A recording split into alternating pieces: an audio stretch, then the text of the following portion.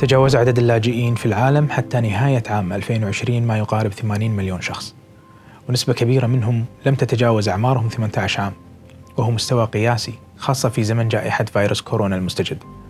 ولذلك تنضم بورصة الكويت اليوم إلى المفوضية السامية للأمم المتحدة لشؤون اللاجئين لتقرع الجرس في يوم اللاجئ العالمي، دعما وتضامنا مع اللاجئين حول العالم.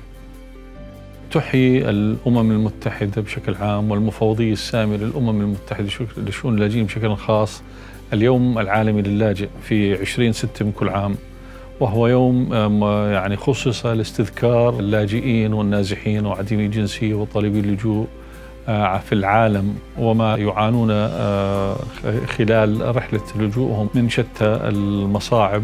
اللاجئ أو النازح وإن كان ضحية للهجرة القسرية إلا أنه أيضا طاقة إيجابية في المجتمع.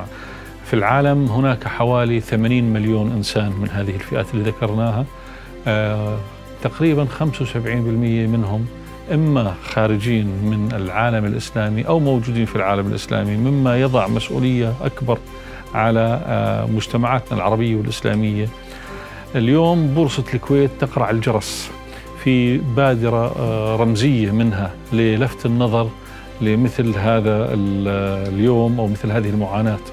وهذه المبادرة ليست غريبة عن مؤسسة كويتية لما عرف عن المجتمع الكويتي من نزعة إنسانية ومن تراث في مجال تقديم العون والإغاثة لكل من يحتاج بدون تمييز وبدون تفرقة.